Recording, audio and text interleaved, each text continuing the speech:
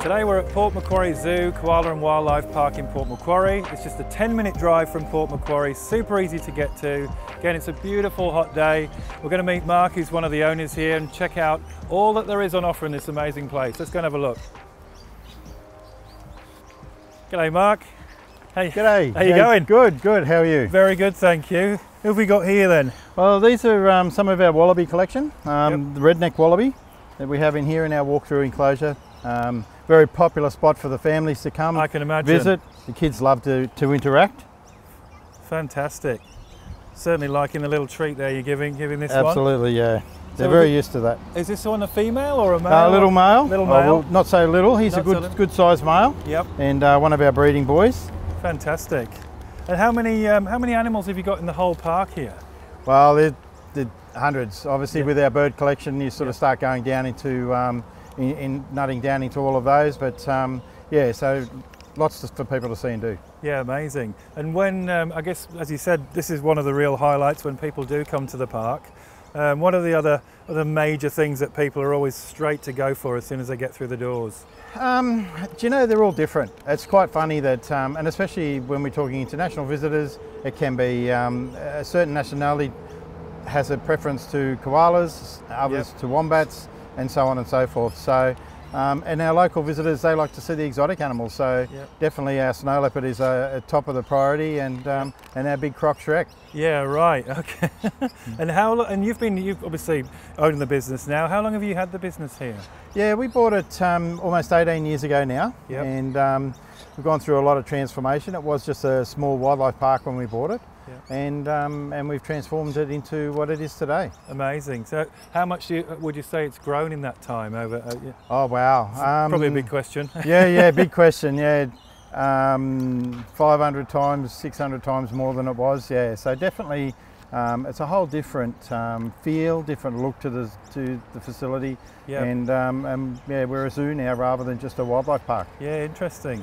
And I know obviously conservation plays a massive part in everything you do here in terms of education and that kind of thing. What are some of the key programs that you run here to inspire people, I guess, around nature? Well, we do quite a bit. Everything from formal education. So we have at any one time when visitors come to visit, they'll often see TAFE students walking around, and those guys are being trained within the zoo here, and they get their formal training here. My son actually does the teaching in the classroom at the TAFE, so that's a big part. But just the regular visitor to the zoo can expect conservation through education, which is our motto. And so learning about the animals that we have here and the plight of them in the wild. So yeah, they go away with a little bit of knowledge and understanding of what's required to look after them in the wild. Yeah, fantastic. And I know obviously with the COVID world we live in these days, and ordinarily you have a lot of zoo talks. How have you sort of adapted to still being able to educate people on that level? Yeah, well, I mean, we're really hoping that we can get back to that side of things, because it was a very big part of what we do.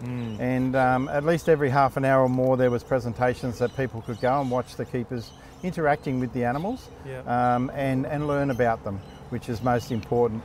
Now at the moment, because of the social gathering implications of those sorts of things, what we've done is we've put a QR code system through the zoo. So we've filmed a lot of keeper talks, and even talks that we've never done before, and people can now click on the QR code, which most people are pretty savvy with these days, and watch the presentation at their leisure on their phone while they're looking at the animals. Oh, that's great. That's great. And school holidays, and I guess outside of school holidays, just everyone's travelling a lot more domestically now. Have you seen a big surge in more people coming from around Australia? Yeah, we have certainly seen a growth in that, and also our local visitation has increased as well, which is great. So we're told these days get out and support local business, and most people are trying to do that, and that includes the tourism trade. And in particular, the zoos and wildlife parks can really do with as many visitors as they can handle, based on the fact that if you close a business down for a period of time, there's not a lot of outlay that you have to worry about. But when you've got all these animals to look look after. There's a lot of feed bills and that sort of thing that we needed to. So support from everyone is well appreciated. Of course, yeah. Now next up, I think we're going to go and see one of my personal highlights of the park, and that's the koala area. Yep. So why don't we go and take a walk down there and have a look? Fantastic. Brilliant. Let's go. Oh, inside. Shh. I feel like we should be very quiet. All I can see is sleeping Everyone's koalas. sleeping. Everyone's sleeping. This is normal for them. So, It's totally normal. Normal for them. Yep. How many hours a day would these guys sleep on average?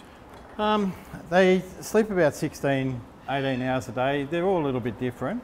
Yep. Hey, buddy. Oh, look at this guy. So they're all a little bit different, but around that sort of time frame. Yeah, depending on the need for mobility and moving around, whether they're chasing another feed supply or whatever. And active at night time, having a good sleep. Yeah, their most active period is sunset to midnight. Yep.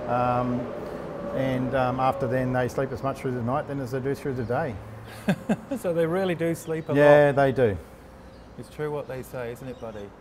Yes, absolutely. Oh, it's been a long day already. Better go back to sleep. We'll come and have a look at these little fellas over here. Absolutely. Two more fast asleep over here. Yeah. So we're in the breeding area here, Mark, is that right? So That's correct, yeah. So we have a very good breeding program, and we have done for many years. Yep. And very proud of that. Yep. And yeah, obviously with all the little joeys you can see here today, there's 5 of them kicking around. And one of our boys making some noise over there. We're moving into breeding season again now, so that's what the noise is about. It starts to get very noisy in here. It does, yeah. And how old will this little guy be? These little guys are all around 12 months of age. So 12 months already, yeah. Yep. As you look through the facility. Yep. This mum, obviously, she's babysitting one at the moment, so one of the other mums is having a little bit of a break and a breather, and her little baby is being looked after by someone else. Oh, that's interesting. Okay. And how long would you generally look after her for? 12 to 18 months again. Oh, again, okay, they're, not that long. Yeah, so... I was thinking more a few hours, you know, while the mum went off off to... sorry. No, yeah, sorry. It is only that time as a babysitter, correct. Yep. But obviously the mum's going to have had the little baby for that 12 to 18 month period, so... Right.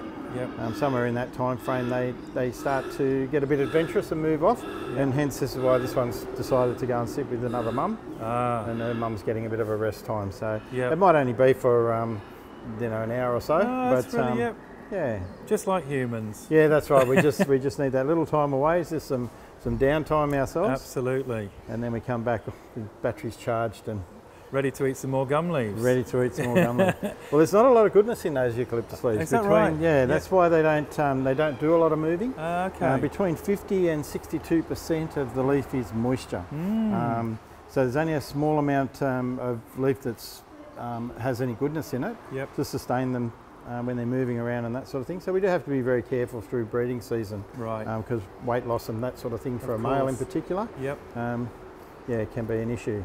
Yeah. Okay. It's always not going to fall out, and they're having a bit of a move around. Yeah. Looks like the babysitting could be over for now. Yeah, babysitting could be over for now. We've got 2 in. I didn't see the little one at the back. Yeah. She's wondering where mum's toddled off to. It's very easy to see why everybody loves koalas so much, isn't it? Yeah, I mean, they're how very could you special. not? Yeah. They're absolutely beautiful. And in many ways, it feels like they've become the Port Macquarie talisman of Port Macquarie. They have, and they should be too. We are one of the koala capitals of Australia, and we have a very strong strong colony of koalas here. And although the bushfires have taken a toll on with some of them, I think there's sufficient enough evidence now to show us that there's a good population still here, and with the right plan in place, we should recover from this. Probably not as quick as I'd like to, but we should recover from this okay if we do the right thing. No, well, that's very good news for sure. Yeah, and clearly a massive draw card for everyone that comes here. This must be this must be the top one of all. For people to see. I think so, and I'm a little bit passionate to the koalas, and it does give us the opportunity to talk to our customers about the plight of the koalas and the bushfires recently, and what we need to do to protect them and look after them. Fantastic. Well, it's been an absolute privilege to be in here with these little guys and get relatively close up and just, yeah, observe their behaviour. It's beautiful. Yeah, they're very special. It's making me feel sleepy as well, I think. I feel like joining them in the tree for a nap. Well, there we go. That might be on a little later on. Might be on a little later on, absolutely. All right, wonderful. Okay, well, I think we're going to trek on to our next spot, which I believe could be having a look at some crocodiles. Oh, well, there we go. Yeah. Sounds like a good plan. From one extreme to another. All right, Mark, well, we've gone from very sleepy koalas to someone who is still quite sleepy, but has definitely got a far bigger bite. Absolutely. And who have we got over here? This is our resident crocodile, Shrek. Yeah. He's a saltwater or estuarine crocodile, and he's been with us for quite a few years now, and he's an amazing animal. Quite gentle, if you can believe that. Right. But, yeah, our keepers go in every day and feed him. Yep. And he's a beautiful animal. Oh yeah, he looks magnificent. I'm sure he's become quite a legend in the park as well, no doubt. He has, and he's got quite a social following, in particular with young boys. They're very, very keen to come in and see Shrek on every visit to the zoo. And we have yearly pass holders that visit on a regular basis, and they in particular, yeah, they have their particular animal that is their favourite that they like to come and spend time with. So he's a real draw card for the park. He absolutely is, yes. Yeah, amazing. You always wonder, don't you, because there's that age-old saying of the crocodile always sees you before you see them, and you just see the eyes up there. And absolutely, and you can watch in here when Shrek comes up from the bottom of the pond. Yep. When he breaks water, quite often no ripples. It's the most amazing thing to watch. For such a big... Absolutely, for such a big animal. Almost 5 metres, so he's a big crocodile. Wow, that is a very, very big fish. And tell me about the boat over here as well. This looks like someone had a bit of a an accident. We like theming the enclosures, gives people a bit of an idea of because people don't like to read too much these days, and so if you can give them a bit of a feel that they're in the habitat of the animal, and the Margaret River, you'd often see a tinny on the bank and that sort of thing, and renowned for fishing spots and whatnot. So it's got the esky in the back and the boat was ready to go, but. This one is Ship Shrek. Ship Shrek. Okay, yep. Ship Shrek. Ship Shrek, brilliant. So we've got Shrek the crocodile and Ship Shrek.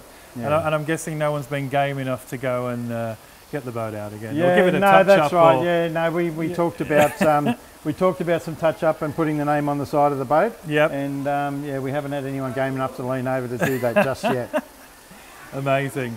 So I guess for anyone coming to visit the park, how long would you sort of recommend people come for? Obviously, there's a lot to see. There is. It's a real full day experience. It can be, yeah. It's important that people understand that they can spend an hour or spend all day. Yeah. Entirely up to themselves, and because we do get visitors that are on their way through, travelling from Sydney to Brisbane. Of course, and they just need a break for an hour. Yep. And what better place to do it than here? Stretch the legs, have something to eat, and enjoy these wonderful wildlife. Yeah, amazing. And I guess for the kids, what sort, obviously kids will love everything anyway, but are there specific things that you do for the kids here? But it's really funny because a lot of people think generically that zoos are all about children. Our demographic is from grandma and granddad right down to newborn babies. So it's right across the spectrum, and everyone can take things away from us here at the zoo. Little learning pieces of information that they've learned about different animals and things like that, which is so important. So we do all sorts of things. Under normal circumstances, we'd have a lot of animals out for people to touch and pat and get up close to. And hopefully very soon we'll be able to get back to all of that. So there's lots for everyone. Yeah, fantastic. And Port Macquarie just seems like it's absolutely thriving. It seems like there's so much going on here, and of course everything feels so close as well. It's beautiful. We've got the hinterland, we've got the beaches to the east, and we're smack in the middle, which is a wonderful place to be. But depending on what your palate is and what you decide you want to do for the day will determine which way you head, north, south, east or west. So we moved from the south coast, and the temperate climate up here is an absolute bonus. Having the airport, when that's back up and running, is another big bonus for Port Macquarie. We can jump on a plane and be down in Sydney in 55 minutes or so, and likewise people from Sydney can pop up and just spend a day or the weekend. So nice, easy, comfortable, relaxing vacation. Yeah, well, I was going to ask you what you loved about living in Port Macquarie. You're obviously a long-time resident now. Yeah. Over the last 18 years, it's just such a beautiful place. Yep. We're so very privileged that we get to enjoy this beautiful place day in, day out. Probably don't get as much time to enjoy outside of the zoo, but this is my passion. This is what we love. Yeah. I love the customers going away with taking something away from what we're doing here and learning about the passion that we have for our wildlife, and that's really important to me. So being in here is pretty special. Yeah, it's wonderful, and great to hear that it's a family-run business as well. I know that makes a huge difference to the passion that comes out through your family members, and no doubt generations to come as well. Yes, that's absolutely true, and that's very common comment from the customers is, you know, that it is that family business feeling is here, right here, and as people walk around, they feel like they're part of our family. Yeah, well, you certainly made me feel like part of your family today, Mark. So thank you so much for showing me around. You are more than welcome. Thank you. Next time, I'll bring my own family and come and meet you all, you know, and hopefully Shrek as well. Yeah, there we go. Beautiful. He's having a look at us now. He is. I think he heard what we were saying. Yeah, absolutely. Yeah, well, he's looking to see if we've got any food Oh, for him. I see. Yeah.